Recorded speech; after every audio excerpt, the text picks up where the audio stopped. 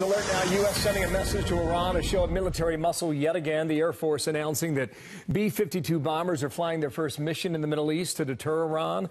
An Iranian commander calling U.S. military assets in the area, quote, a target and not a threat. Meanwhile, Secretary of State Mike Pompeo heading to Brussels to talk to the European allies about matters there. Rich Edson, State Department, a lot to cover now. Rich, good morning to you. Hey, good morning, Bill. And this is the second time in less than a week that the Secretary of State has had to change his travel plans, citing threats from Iran. He was supposed to be in Moscow today. Instead, he's in Brussels. The State Department says he's meeting with the NATO Secretary General and the foreign ministers from Germany, France, and the United Kingdom. Those are also the three countries that are still part of the Iran nuclear agreement. Last week, Iranian President Hassan Rouhani gave those three European countries about 2 months to help Iran circumvent U.S. sanctions. If not, Rouhani says Iran will resume producing highly enriched uranium.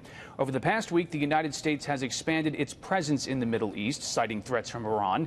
The Pentagon has sent 4 B-52 bombers to Qatar. The Air Force says those planes have already flown missions to deter Iran. The Pentagon has also deployed the USS Abraham Lincoln Carrier Strike Group to the Persian Gulf. This has all developed as the administration marked its 1-year anniversary last week of withdrawing from the Iran nuclear agreement.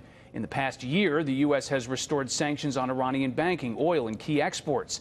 Secretary Pompeo says the U.S. does not seek war with Iran, though warns any attack on American citizens or interests would be met with a swift and decisive U.S. response. The secretary is scheduled to move on to Moscow, or to Sochi. The Moscow trip's been scrapped. That's where he'll meet with Russian President Vladimir Putin.